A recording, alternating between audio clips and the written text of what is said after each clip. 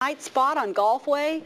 Reporter Liz McKernan has more on what city leaders hope to be a resurgence in downtown business. Dilapidated and falling apart. It makes no sense.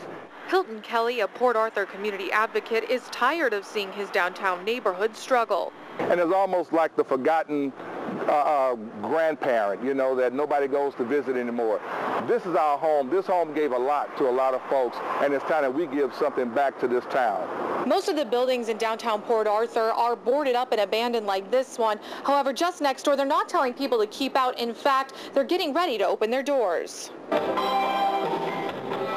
The lights aren't officially on for business yet, but owner Joshua Stevens is excited to reopen his business after a near 13-year hiatus. The nightclub industry is in my blood, in a sense. Entertainment is in my blood.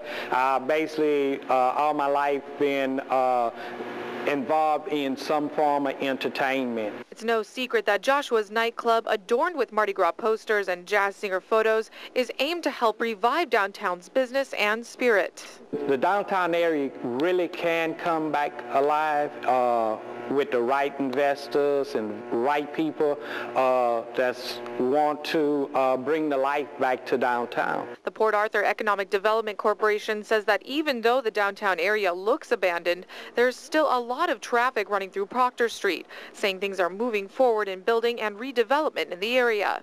A hope that Joshua Stevens put to action, something that Hilton Kelly hopes will inspire other small business owners to follow. Without vision, we perish. So it's time that we put all the plans that we have on the shelves, let's put them in action. Not tomorrow, not next week, but today.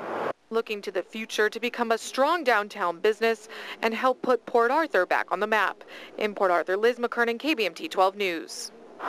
Speakeasy is in its final stages of renovations. Right now, a date hasn't been set, though, for its reopening. Coming up tonight, here's a story for all of you Dallas Cowboys fans, and you